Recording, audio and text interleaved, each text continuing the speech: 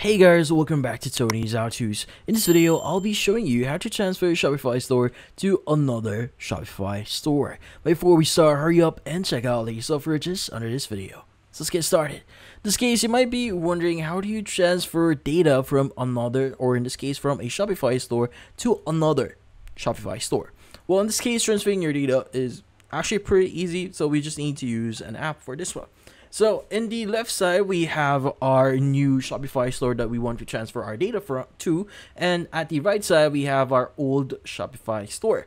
So what we need to do is we need to install an app. Let's go ahead and click on our settings at the bottom left here, and you want to go to apps and sales channel, and you want to go ahead and click on the option that says Shopify App Store.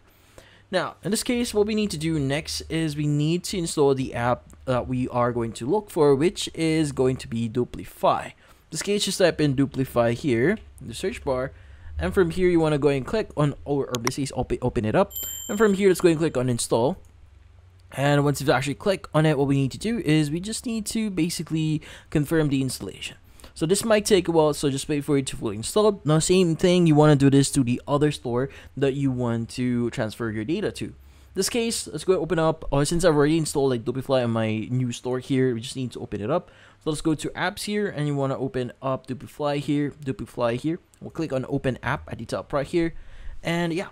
So in this case, what we need to do is we need to scroll down a bit here, and we have the connect store section. Now we have two options. We have the I want to export data to the store, or I want to export data out. So in this case, since the right side here actually contains the data that we want to basically transfer to, we want to go and click on start export. In this case, I want to export. Now in this case, what we need to do next is we want to basically transfer our data. So what I want to do here is I want to basically enter the following. We have the destination key here, unique key, and the store name, and the notification email. So in this case, we want to go ahead and go to our new store here, and we want to choose the I want to export data to this store.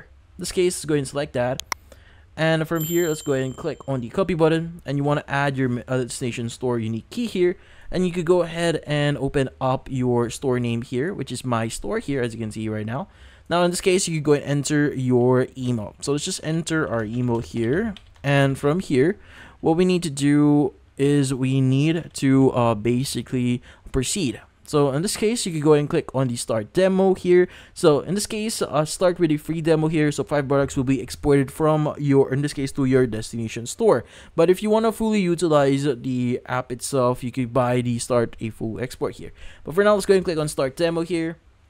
It's going to start exporting our progress or our data here. So in this case, let's just wait for it to fully export that. And from here on, just wait for it to complete.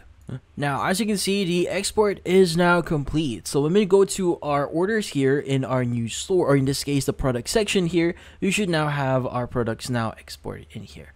But yeah, so in this case, this is one of the ways for you to basically transfer your Shopify store to another one. And in this case, that's about it. So if you found this video helpful, hit the like and subscribe button and watch our next video.